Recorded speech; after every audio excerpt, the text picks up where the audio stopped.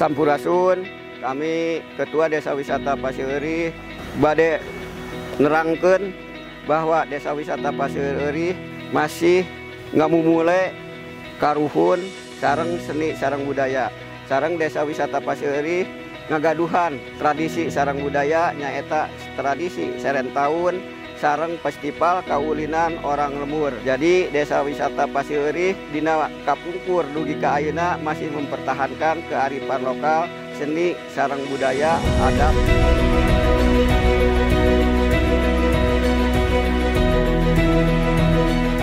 Tourism village has an important role in promoting tourism and creative economy in Bogor Regency.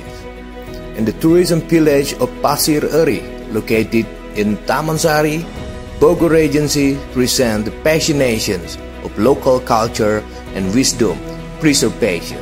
The tourism village of Pasir Eurih is also home to the relic of the Pajajaran kingdom.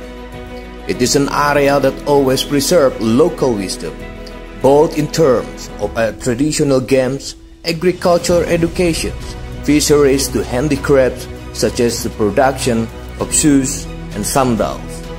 The tourism village of Pasir Eurih, that is the oldest village in Bogor Regency, has various tourism potentials.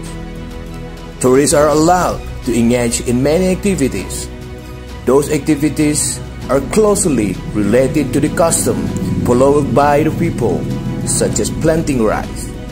Besides, there are also many traditional games that are worth to play, such as urang lembur, enggrang, sumpit, badit jepret, bebeletokan, bakiak, to gangsingan.